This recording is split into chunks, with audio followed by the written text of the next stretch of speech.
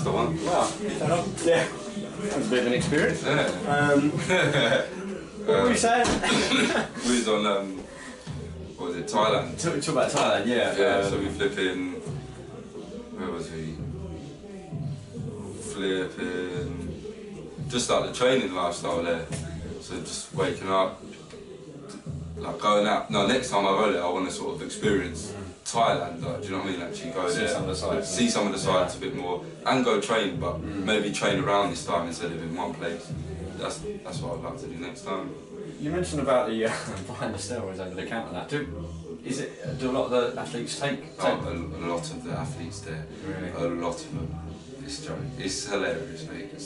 They'll tell you, oh, I don't do it, I don't do it. Next thing you see them, you know what I mean? Or in one conversation I have with them, oh yeah, I do like 4 things at a time. And you lot are crazy, you know what I mean? I'm hearing you telling one other person that you don't do nothing.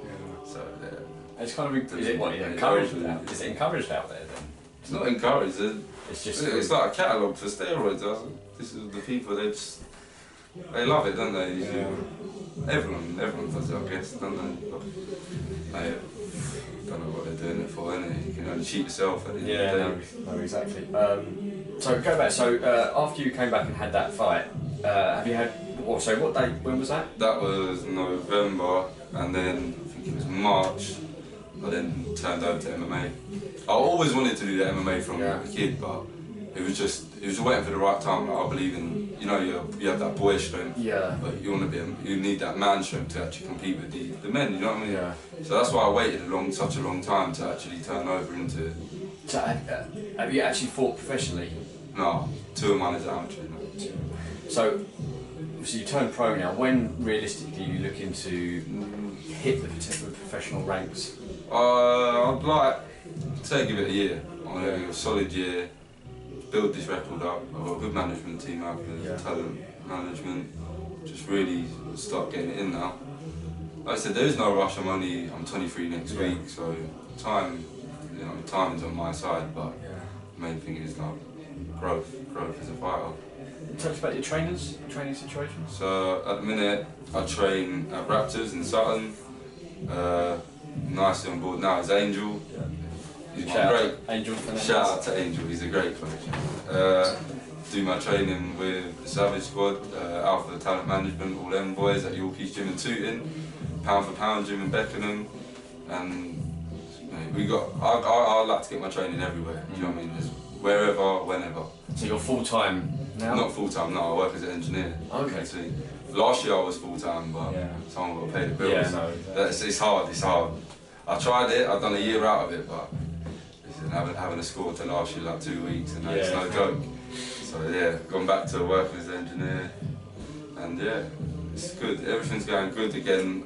Like my mindset's sort of happy. I've been out a lot this year, injured, tore the ligaments in my hand, but no, I feel good and just itching to get back in there really. Well, just a couple of questions before we kind of wrap it up. Just cutting weight. Talk to me a little bit about that. I mean, some athletes find it hard, sometimes. How do you? Yeah, to be honest, I fight at 65. Do you know what I mean? For me, I walk around at 69. Being injured, I'm like 71 max. I don't know. I don't really put too much weight on, and I like to get my weight down. And I don't put much weight on, so I have no reason to start focusing on, I need to get away, I need to get away. I don't like to keep it like that. So fight week, you know what I mean, I like to be 2-3 kilos out, nothing major, and I'll just do my runs and then sort it out in the bath really. But obviously I've learned from when I first started cutting weight, you know what I mean, I've passed out and that. I've done it the hard way before. But like I said, you understand a bit about yourself. Then you've got people like Brad Pickett and Nathaniel Wood to encourage you. Oh, try sweet sweat, use this. Educating you know what I mean? We're surrounded by great people that understand a lot about this game, and they just want to make it easier for you, and they put time and effort into us boys, you know what I mean? So them teaching us, oh, do this, do that, intervals, 15 minutes or whatever. So yeah, it made it easier for me now, and I know I've got a lot better understanding of weight cutting now. Well, hopefully, like you say, in the next year or so, you'll develop more, you'll start to become a bit more experienced, and hopefully we'll see you. All right, just a quick one. Favourite MMA fighter? favourite, John Jones. John Jones. All day. Yeah. I don't care about what they say about him. Do you know what I mean? I believe the UFC tried to just sabotage that man. They tried to kick him out whilst he's down. As you see with Billy Joe Saunders, they pulled out. Oh, yeah, that's a tested positive. What do you make of that actually? While we're talking about that, I never believed he touched anything anyway. It's a nasal spray, isn't it? Like you said, they love to kick. Like this industry, boxing, MMA, they love to kick a man while he's down, and that's my view on that. And like I said, it was all fine anyway. Yeah, I know they've got the hearing, I think, on the 9th of October. I think it's down to Massachusetts now. It's not so much the British, they cleared him, but it's a bit funny. Obviously, John Jones, I was reading something yesterday actually, that he's October. December, I think. He just got to get back on it. Yeah, he's the greatest of them all. But it's a shame what happened to him. Yeah, I mean, he's an nutcase, but yeah. listen, I mean, he ain't one to play with. His last fight against DC, exactly. I understand that. I can't stand DC. If you could fight in one place, stadium, country, or where would it be? Top in the bill. I think the top of the bill would always be Vegas. But I don't know. O2. Yeah. O2 Arena. Not Stamford Bridge.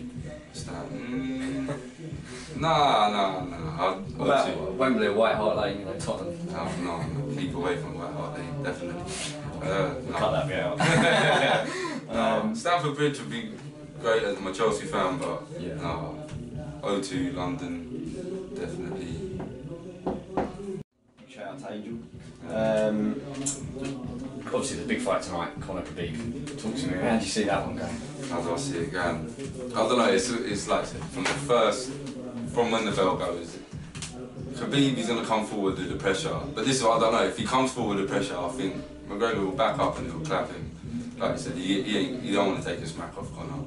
But I feel like if Khabib's clever and you don't rush in, do you know what I mean? And they just stand there, they just do a bit of timing, wait for Conor to start maybe striking, he might get him down, but it's all about how it meets from the off for me. I can't call it. I'm going with McGregor, round one. Knockout. I believe he'll get him straight away. There's too much hate in this fight.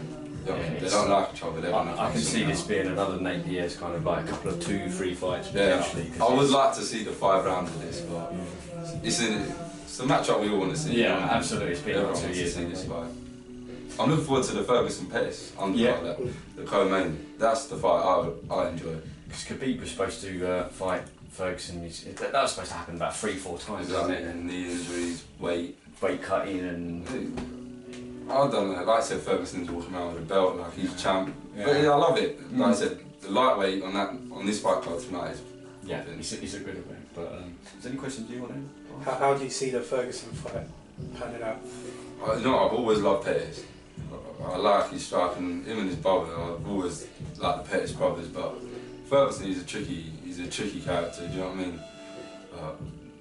As much as I want Pettis, I'll go Ferguson on that one. I do hope Pettis can do it though. I really do. You're gonna stay up for it? Yeah, I'm gonna stay up. It's a good night of boxing on tonight. Then you got the American card as well. So, yeah, I'm looking forward to that Billy Joe. Is it Andrade? I think that's in 2 weeks. Tonight is Eddie Hearn's. It's yeah, that's the one before on BT. Yeah. And then you got Eddie Hearns. Jack Cat. Yeah, that's going to be decent. That's a good fight. Yeah. There's another good. There's Dubar and Kevin Johnson. Kevin Johnson. That gave him a good little test. Another fight I'm looking forward to is my mate Sonny Edwards and Yes. Ryan Farrag. Yeah. That's going to be a good one. I'm loving the little beef they've got. Yeah.